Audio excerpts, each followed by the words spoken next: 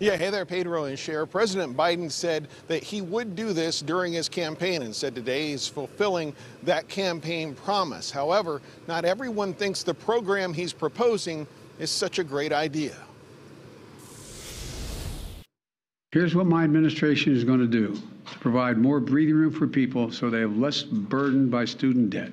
Wednesday, President Joe Biden announced tens of millions of people with student loan debt will have that debt canceled by the federal government. So who qualifies? First, your loan has to be held by the U.S. Department of Education. And if you're an individual, you have to make less than $125,000 a year or less than $250,000 a year for married couples or heads of households. If you meet those standards, then how much debt cancellation do you qualify for? It depends. If you received a Pell Grant for college, which are designated for low-income students, you qualify for up to $20,000 of debt cancellation. If you didn't receive a Pell Grant, you qualify for up to $10,000 of cancellation. 95% of the borrowers can benefit from these actions.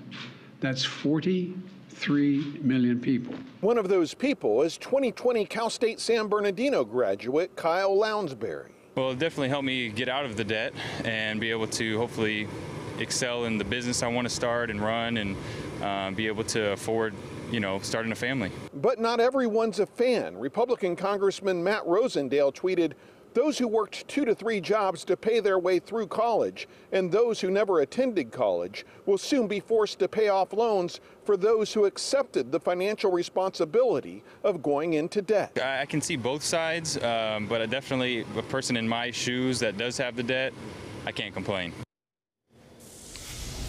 So, Chip, what does this mean for the people who were allowed to pause their student loan repayments during the pandemic?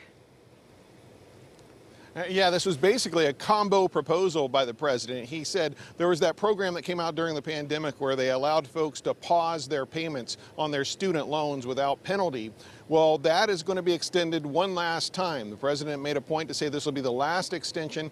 They'll extend that program for folks until the end of this year, and then sometime before the end of this year, they'll come out with more detailed rules and instructions about how this program will work, this debt forgiveness program, and how people can go about taking advantage of it. So it's kind of basically a combo deal. They're going to extend that payment pause program for a little bit while they figure this rest of this program out. But when that one goes in place, basically the pause program where you've been able to pause your payments will stop. So you're going to have to start making your payments again if you have any left after this forgiveness after the first of the year.